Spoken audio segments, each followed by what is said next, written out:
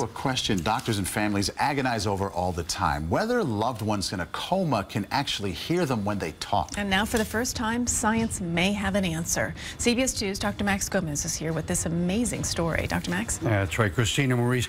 Every 5 seconds, someone in this country suffers a traumatic brain injury, and a third of those will be injuries severe enough to cause a coma.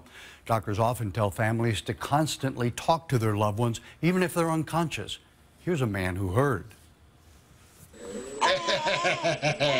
4 years ago, Godfrey Katniss was a new dad. It has to be devotion to God when things are going badly. And an inspirational youth pastor in Southern California. Then a blood clot in his liver sent the 32-year-old to the hospital.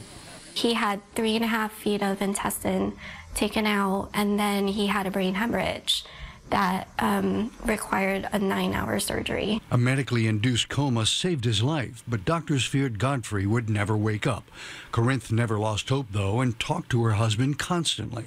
I would tell him he needs to get out of his coma. Just prayed, read to him, told him how his daughter was doing. Neuroscientist Teresa Pape believes in the healing power of those voices. In a groundbreaking study, Pape performed brain scans on 15 coma patients, including Godfrey Katniss. When patients heard unfamiliar voices, brain scans showed little activity. But when they heard close relatives calling out their names or talking, the scans lit up.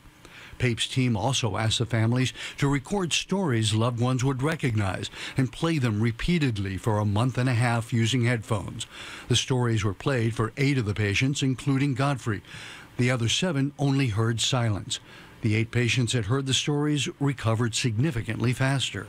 We think we're exercising those connections in the brain, and we think that that's helping us see the recovery of awareness.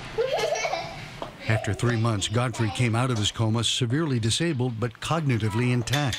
He writes devotionals for his church with his iPad, which also helps him communicate. I thought it was kind of comforting to think that they were there with me.